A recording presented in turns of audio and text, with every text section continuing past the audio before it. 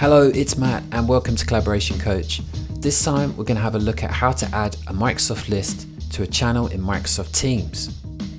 You can add a new list or an existing one to the channel to make it easier for your team to access the data.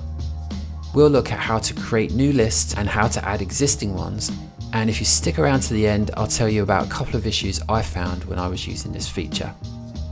Once your list appears in Teams, you can work with it just like you would if it was in the browser, and it looks and feels exactly the same.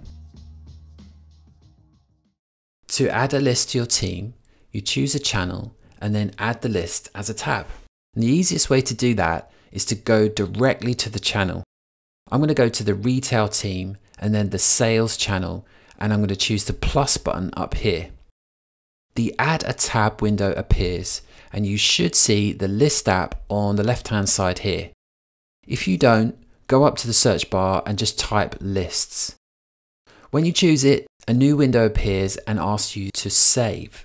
You press save and the new tab will be added to the channel called lists. You can rename this later if you want to.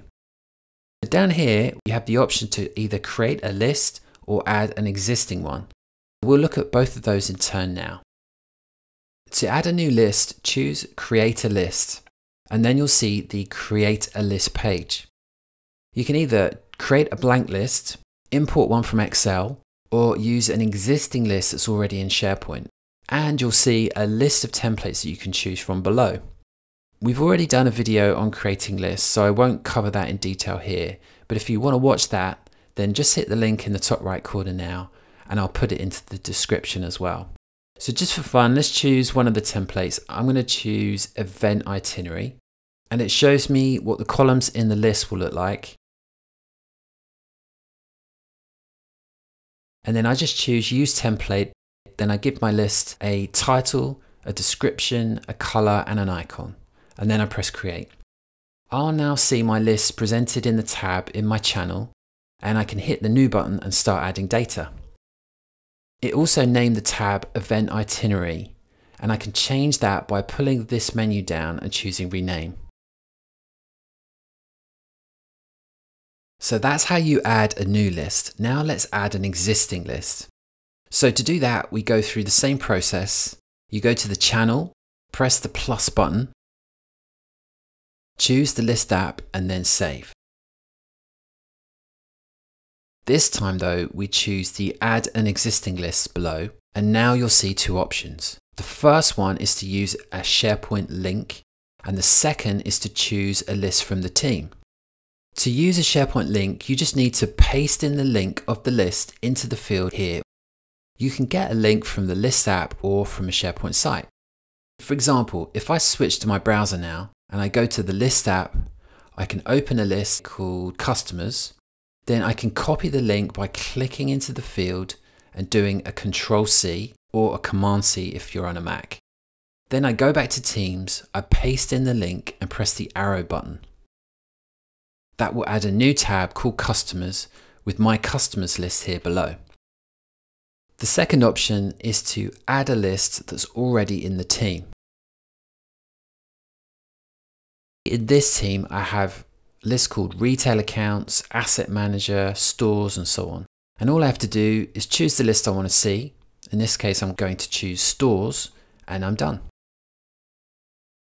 Lastly, a couple of troubleshooting tips. First of all, there's no way to reconfigure the list tab once it's been added. If you want to make changes, you're just going to have to delete the tab and then add it again. Next, don't try to add one of your private lists that are stored in OneDrive to Teams. That doesn't work at all. For example, if I go to the list app and choose one of the lists that's in my lists, which is OneDrive, and then copy the link into Teams, I just see a 404 file not found error.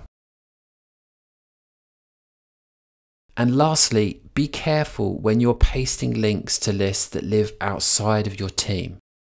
Adding a link doesn't change the permissions to the list. So if you paste in a link from another team, people won't see the data unless they're in that team too.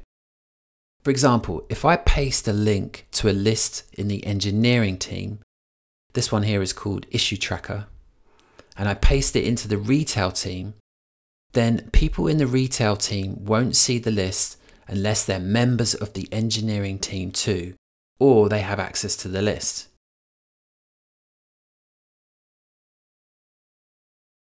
If I look at this from Megan's point of view, she sees the issue tracker tab in retail, but doesn't see the data.